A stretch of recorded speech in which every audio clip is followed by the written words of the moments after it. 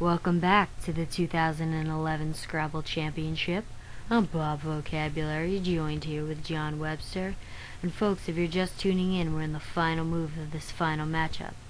Before the break, Buddy used the remainder of his letters and spelt out bacon to gain a 10-point lead. What an intense game this has been, John.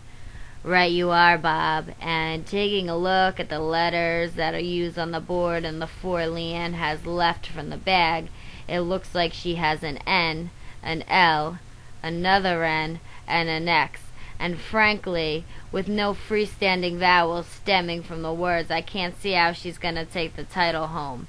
And the clock is winding down.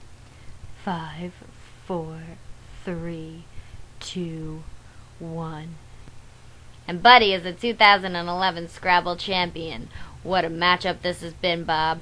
Right you are, John, and I must say what an honor it has been to see these two great word makers come together and battle for this title. They both worked so hard to get here, Bob, and in my eyes, they're both champions. And as we see Leanne through the frustration, she must know she's a great Scrabble competitor through all this. And the final handshake. Congrats, Buddy.